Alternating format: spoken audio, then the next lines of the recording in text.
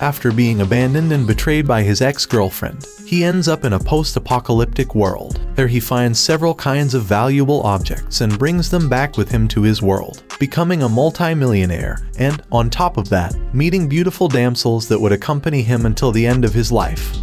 We begin with a brief introduction of our protagonist, named Wang Bin. Apparently the girls at school were always after him, but since he already had a girlfriend, he ended up rejecting all the girls. Although he appeared to be successful in life, he was nothing more than a worker who worked his ass off to support the whims of his girlfriend. In the end, she was just using him to have a few perks. Not only that, but our young protagonist was quite skilled with games as well, and when he finally finishes the game that he spent almost a month to finish, he is faced with a sudden announcement. In the message it said that he was the only player who finished this test in the shortest time, so he was chosen to be able to participate in an apocalyptic world. But there he had the chance to lose his life, so if he died he wouldn't be able to return to the real world. Wang Bin apparently became relatively excited with this announcement, and soon thought that if he managed to survive he would gain many rewards. In the end he accepts to participate in this world, but is disgusted when he realizes that nothing happened right away. A short time later he receives another message, explaining some rules of that world,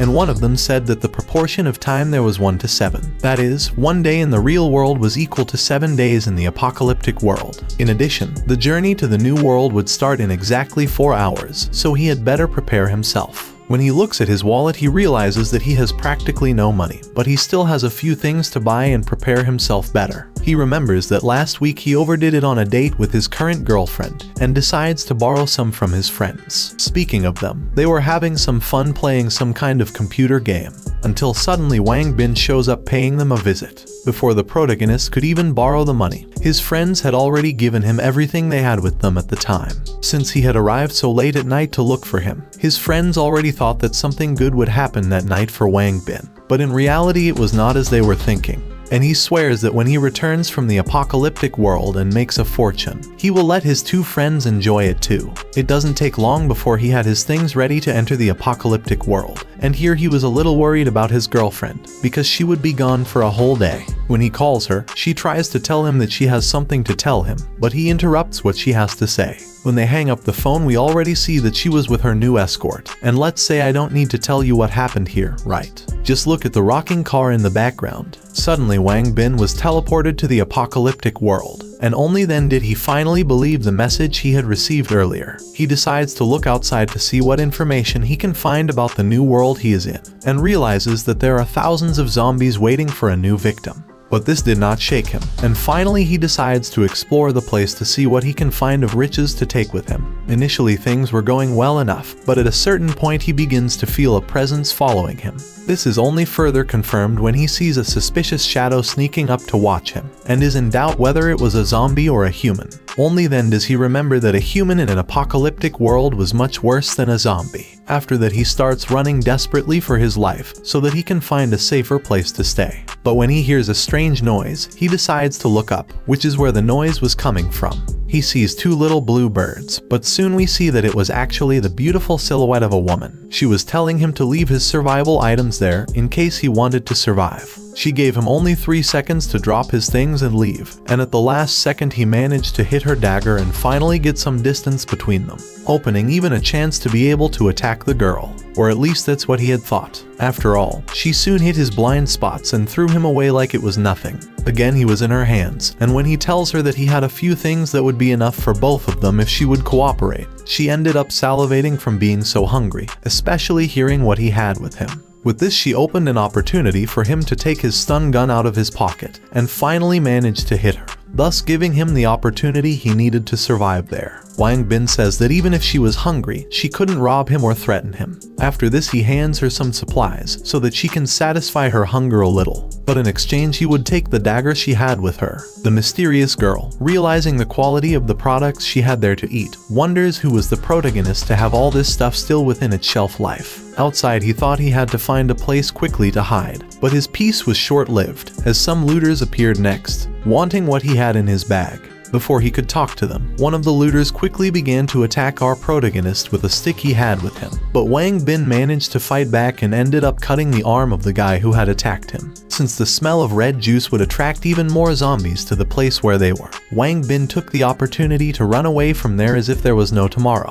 But he ended up in a dead end, which caused him to feel desperate, thinking that this was the end of his journey in this new world. A short time later, the marauders arrived again, surrounding the protagonist. But to his surprise, the beautiful maiden from before was watching from above. Before he could notice, she begins to act silently so as not to alert the marauders. Before he could warn them, she asked him to be quiet. But as soon as she knocked the first one down, they realized that something wasn't right there. She even managed to hit another one of them as well. But since she was too hard-headed, she couldn't put him out yet. She then asks Wang Bin for her dagger back, and he throws it to the beautiful maiden, whether they were friends or not, even because it was better to die at the hands of a sister than to be devoured by her brother. That didn't make much sense to me either, but let's move on. As soon as she takes her dagger back, she manages to make the big guy take a nap, thus hitting his weak point. Even Wang Bin was frightened by the situation he had just been through. When he realized that they wouldn't stand a chance, one of the bandits ran away in order to survive.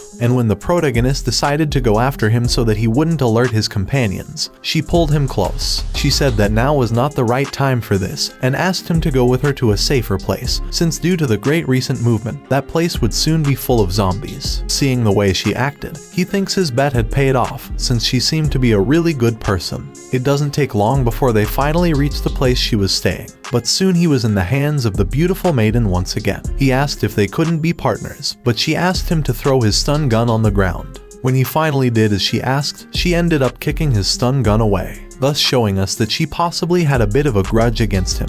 After this, Wang Bin says that as long as they are together, he could offer her various delicious foods, and takes out of his bag almost everything he had brought to spend his days there. Or maybe this is just a little of what he actually took. As long as she let him stay there, he would give her all of it. From her hungry face, you could see that she was tempted to accept this proposal. He then reveals that this was actually half of his stock, and since he couldn't tell her where he got it all, he asks her to believe him. The protagonist says that he would only need to stay there for 7 days, and if they met again he would give her much more food. After a little trepidation about letting him stay there, in the end she accepted. But he could not enter her room without her permission. Clearly he accepted this agreement and introduced himself by telling her his name. But she still did not trust him enough to shake his hand, but still asks him to call her Xiaoyu. While he rested for a while in the room he stayed in, he began to search the place to see if he could find some jewelry, and a short time later he finally found it. Here not even he could believe the things he had just found, not least because if he could sell everything he had there, he would already be a rich man in the real world. He even thought that he might be in the prime of his life and finally get to propose to his girlfriend. But since the poor guy didn't know yet that he was getting a nice pair of horns at this very moment, he kept dreaming about this moment. After that he decides to ask Xiaoyu if he could take those things with him. But let's just say he had an angelic vision at that moment, and is embarrassed and afraid of what she might do now. But he quickly walks away apologizing for what just happened. He asks if she could sell him the jewels that were in that room. But she says that he could keep them all, since no one there wants those things. As this was a wealthy area, he could find many of those jewels in the surrounding houses. He replies that those things were very useful to him, and since he had given her so much food, as soon as she finished eating she would take him to find more of them. A few minutes later he managed to find even more jewelry, and asks young Xiaoyu if she really didn't want those things. As they were standing there, she remembered that there was a large safe in the room, and asked if he didn't want to take a look there too. Arriving at the safe, he didn't have much difficulty in opening it, and inside he notices that there were several precious things, besides money, luxury jewelry, and gold bars. As he admired the jewelry he had just found, she says that those things were useless there. Besides, even the candy she had on hand was much better than those jewels. Wang Bin then replies by saying that he had a way to get those jewels, to be exchanged for more of the food she was eating. This ended up further arousing young Xiaoyu's interest in helping him to get more food. The protagonist then began to doubt whether he would meet her again the next time he entered that world, and asks the system in his thoughts where he would appear the next time he went back there. The system replies that he would return to 100 meters from the last place he was last time. Wang Bin told her that as long as she continued helping him, he would bring her all kinds of delicious food to try, and she became even more excited, asking him not to break his promise. She reveals that food there in the world was basically something like rats, since food like that in his backpack was considered real luxury food. When he asks why she doesn't plant the food and build a strong defense network herself, she replies that the government had managed to create several safe places for her to survive. But this was after many years of building, and there the zombies could not attack at all. But still, not just anyone could get in there. At one point she asks him what he does for a living, and if it was really possible to make those jewels be replaced by food. Wang Bin answers that he was a businessman from far away, and his job was precisely to collect these precious goods, so that he could trade them with high-class living people. Xiaoyu replied that she would take him there during the day, but at night he was not to go out alone, because she had set too many traps nearby. And right after she said this, someone stepped on one of the traps she had set. Looking out the window, he discovers that it was the gang they had been attacked by before, and this was the sign they needed to be able to leave the place they were currently in. Their leader wanted the girl alive, since she had the courage to face them before. As she observed the situation more closely, she remembered that they must possibly have recognized her because of her recent regular activities nearby. So they really had no way to stay there anymore, and would need to find a new safe place from now on. Some time later they found a luxurious house to stay in, but even there were many zombies on the second floor. But since the stairs were inaccessible, it was a relatively safe place for them to stay. Although for Wang Bin it would be a little difficult to sleep with the sounds the zombies made. The beautiful maiden calls him a coward, since as long as they didn't make any noise, the zombies wouldn't come up to where they were. Since he doesn't have much else to do, he decides to keep playing on his cell phone so he doesn't hear the zombies. When she asks if he still has music on his cell phone, he answers yes and asks if she would like to listen to it.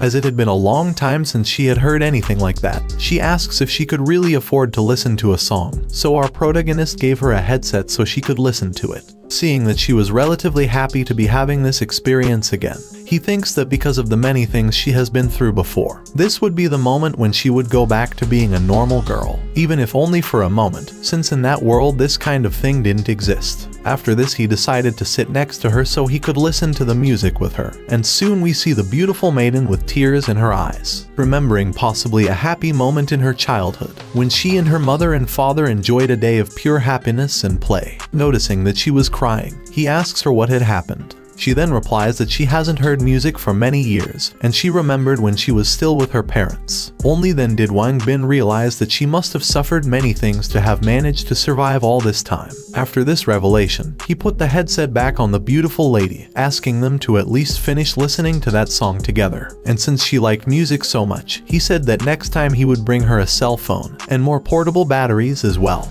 With that she thanks him with a beautiful smile on her face, thus warming the poor heart of our protagonist. But for him, he already had a girlfriend, so he couldn't think of having anything with that beautiful girl in front of him, who was even more beautiful than his current girlfriend, who would soon become his ex. And while they were listening to the music, they both ended up falling asleep next to each other. And if I can confess one thing here, it's that I think they make a better couple than he and his current rattlesnake.